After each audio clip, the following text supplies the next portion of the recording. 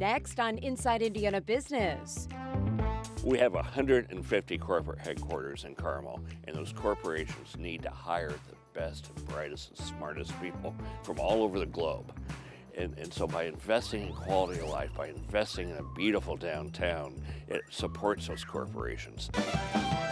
Christkindlmrkt, an example of Carmel's strategy to get people to live and work there. We catch up with 7th-term outgoing Mayor Jim Brainard on what's next.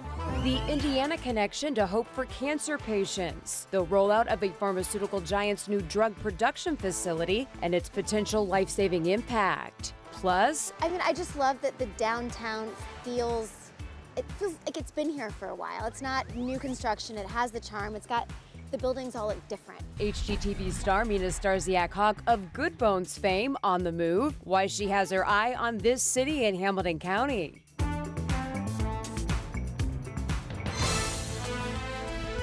For 25 years, we have been Indiana's business news leader.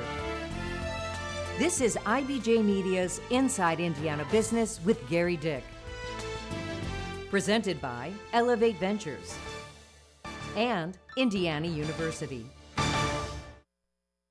Hello and welcome to Inside Indiana Business. I'm Gerry Dick, coming to you this week from just north of Indianapolis, Carmel and the Carmel Christkindlmrkt.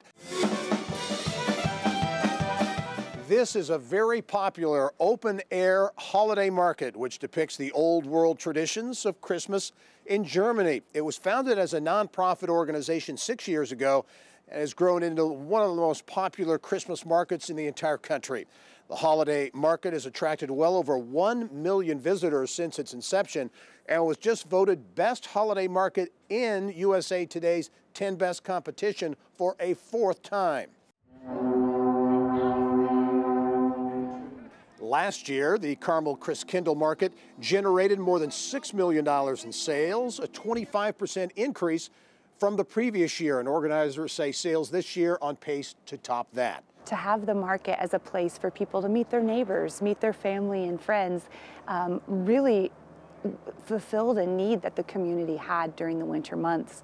So it's been wonderful to watch everybody embrace it. Joining me now is the brainchild behind the Christkindlmrkt, Carmel Mayor Jim Brainard. And Mayor, thanks for joining us. It's great to be with you. Well, and you are about to leave office after 28 years. And I think this Christkindlmrkt, this concept and what this has become, representative of a lot of change in Carmel. How did this start? It was a trip you took to Germany, right, that kind of sparked this? It was early in December, and I was in several cities speaking on behalf of the United States and Carmel. And every time I went to a new city or town, they took me to the Christkindlmrkt, and it suddenly occurred to me, I think this would be a fun thing to do here. We've always, we have great summer events and festivals, but yet not a lot to do in the winter. We are very close to the Palladium, the Carmel Arts District, major investments, and at the time those happened, not everybody was on board. There's some controversy involved in that. Talk about creating that, what you felt as was the importance of doing that, of creating and investing in those kinds of projects. Well, many suburbs in the United States don't have centers. They don't have downtowns. They don't have places where people from all different backgrounds can come together and get to know each other. And we wanted a downtown here in Carmel, and the people who lived in Carmel told me they wanted a downtown. The question is, what's the draw to that downtown? So Indianapolis had invested very successfully in a lot of amateur and professional sports. We chose to invest in the arts. And the Palladium is, one of the world's great concert halls, and our theaters and cabaret at Hotel Feinstein's Cabaret, Hotel Carmichael, all make part of this entertainment campus here in the middle of our new downtown. It's worked out very well for us. Americans in the Arts just did a study, a national organization that showed that our investment in the arts last year had a $41 million impact. What role, in your view, has this creation of a downtown, an arts district, played in terms of attracting and expanding the corporate base and economic development projects here in Carmel? We have 150 corporate headquarters in Carmel, and those corporations need to hire the best and brightest and smartest people from all over the globe. And so by investing in quality of life, by investing in a beautiful downtown, it supports those corporations. It helps them create good jobs. You know, if they can't get the person they want to locate in central Indiana, they're certainly not going to expand here. And they may choose to leave and move their headquarters somewhere else. Yep. It's vitally important that we make certain this is a great place to live. People today, especially with the workforce shortage that we have choices where they live their lives or raise their families and choose to work. And so we have to focus on making this a beautiful, safe, fun place to be. Legacy, as you look back on your 28 years in office, about to leave here in a matter of weeks, what do you think will be your lasting legacy? Well, I think a downtown. Carmel did not have a downtown like many U.S. suburbs when we started. Today we have this beautiful walkable downtown where somebody can leave their house, walk to a restaurant, walk to a store. We have places that people from all the different backgrounds that live in Carmel and in this country, it's so important that we have places that they can gather together and get to know each other. Carmel Mayor Jim Brainard, thank you for joining us. Really appreciate it. And good luck. What is next? What any breaking news you can give us? Not yet. Not yet. Okay. All right. I'll talk about that in January. Well, coming up, innovative cancer treatment. The new Central Indiana drug facility preparing to launch, and the connection to a Purdue serial health science entrepreneur. That's when we come back.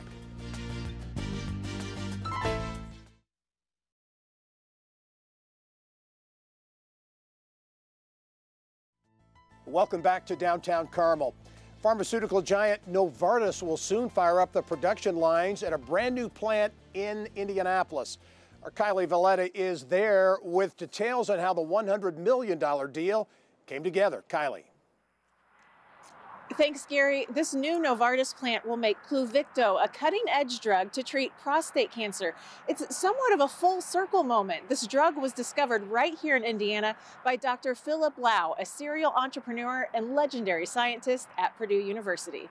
This is the first facility of its kind in the world. Nearing its opening day, the plant will create more than 100 jobs and make radioligand therapies, or RLTs, for the France-based pharma giant. Nuclear medicine is considered a game changer for cancer. Radiation is delivered only to targeted cancer cells without damaging healthy cells. Central Indiana is emerging as a hub for nuclear medicine.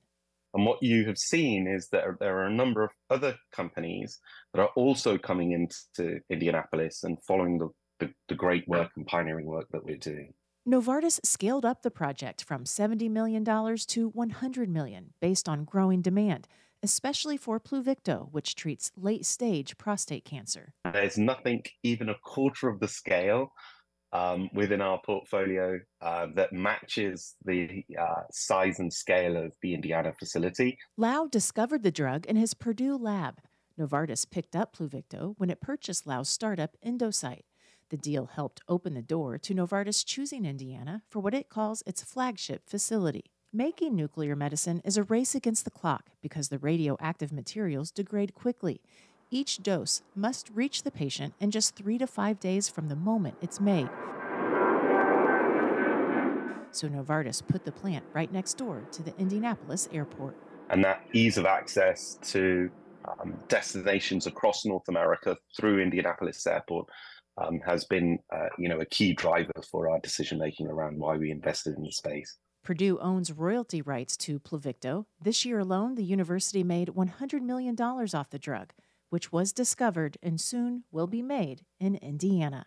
Every time we release a product from the Indianapolis facility, that we're actually not just delivering the medicine, but we're delivering hope within that medicine. Novartis says the current footprint for this plant is just the beginning. There are greenfields on this property for expansion, and Novartis says it will continue to invest in this Indiana plant to send nuclear medicine not just throughout North America, but around the world.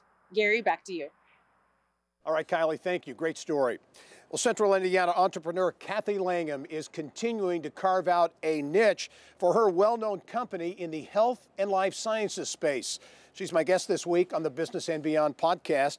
Kathy co-founded Langham Logistics with her brother and sister almost 35 years ago. Still maintains strong logistics ties to the automotive, industrial, and retail side, but COVID has pointed Langham and her business in a new direction, one related to the life sciences. The temp-controlled warehouses are really specific to pharma, med device, and biotech, and they're companies that really need high service, high security, and very expensive controlled space. Much more with Langham Logistics co-founder Kathy Langham on the next edition of the Business and Beyond podcast presented by PNC. Look for it Monday at insideindianabusiness.com.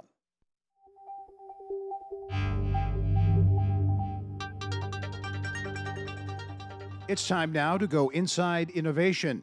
Purdue University expanding its portfolio in the semiconductor space. The university opening a research and development hub on the West Lafayette campus.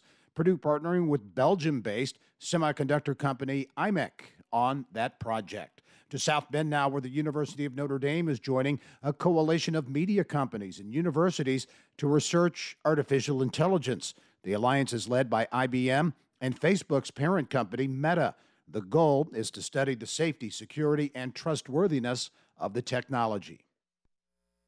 I mean, I just love that the downtown feels like it's been here for a while. It's not. Coming up next, Two Chicks and a Hammer star Mina Starsiak making a big move here in Hamilton County. Find out what she's planning for downtown Noblesville when we come back. Another Central Indiana entrepreneur on the move. In this week's IBJ, see what's next for the owner of Sam's Square Pie, a business profiled on Inside Indiana Business earlier this year.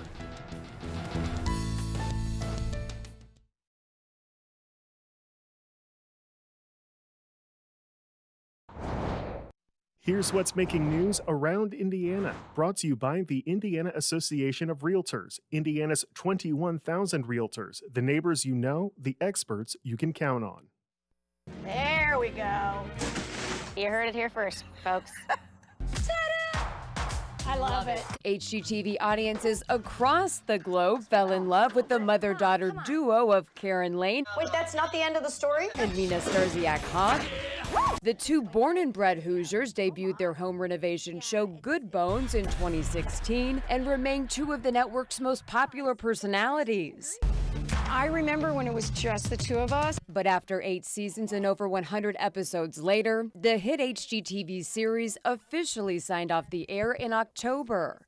I never went into home renovation or life wanting to be on TV, but it's been really fun. I think I'm kind of good at it, and I would love to continue doing it. I just couldn't do 13 houses at once anymore. It was a crazy pace to keep. And that's not the only change. Two Chicks District Co., the popular retail store frequently seen on the show, is permanently closing its storefront on Indy's near South Side. The struggle that the shop, I think, has in its current location is we probably have 85+% of the people that walk through the door are traveling. They don't live in Indianapolis. Most of them don't even live in Indiana. People come from other states, people come from out of the country, which is amazing because they're coming to Indiana because they saw the episode of the store or just know that the store exists because we film it a lot during the show, but the neighborhood never really got behind it. Now Mina is on the move, relocating her District Co. retail store to downtown Noblesville. Noblesville was just very excited to have Two Chicks and a Hammer here, Two Chicks District Co. here. So it's been incredibly welcoming, and they've made it impossible to say no to, really. I think it's going to be a great opportunity. What excites you the most about Noblesville? I mean, I just love that the downtown feels like it's been here for a while. It's not new construction. It has the charm. The buildings all look different, which I love being from downtown. It's not cookie cutter. Which begs the question, could Noblesville be the next neighborhood Mina tackles on HGTV? I mean, I would love to be able to keep making TV and do it based out of Noblesville. You have to be working in a place where the city's supporting what you're doing. I think it could work here, yeah. Mary Rachel Redman, Inside Indiana Business. All right, Mary Rachel, thank you. Here now is a look at some of the stories making headlines around Indiana. We started in Elkhart, where in just a few weeks, people will move into a new family shelter. Our partners at Fox Michiana report Faith Mission of Michiana recently cut the ribbon on the Graber House. The not-for-profit helps families transition into more permanent housing. Wisconsin-based Packer Sanitation Services says 76 workers are being affected by the termination of a contract at the Indiana Packers Corporation facility in Delphi. The company says the move will result in the layoff or relocation of the workers at the plant. The contractor had provided sanitation services at the plant since March of 2016. The developer behind the revitalization of the historic Bank Calumet building in Hammond has closed on construction financing for the project. NWI Development Group is in the midst of a $28 million project to turn the nearly 100-year-old building into the Bank, a mixed-use development with apartment, retail, and event space. It's time now for Eye on Education. Indiana University is named a University of Missouri leader as chancellor for its Indianapolis campus. Latha Ramshan, who now serves as executive vice chancellor and provost for the University of Missouri, will begin leading IU Indianapolis February 12. New leadership at Purdue Northwest as well. Kenneth Chris Holford will begin as Purdue Northwest chancellor January 8th. He currently serves as provost and vice chancellor of academic affairs. And the Boilermaker Alliance has a new CEO. The nonprofit that helps Purdue University student athletes use their name, image, and likeness to boost charitable organizations, naming Dave Neff as its new president and CEO. Neff most recently served as chief growth officer for Indianapolis-based growth firm Prolific. When we come back, celebrating the holidays Hoosier style. Where to go, what to see, and the economic impact holiday events and festivals have on Indiana.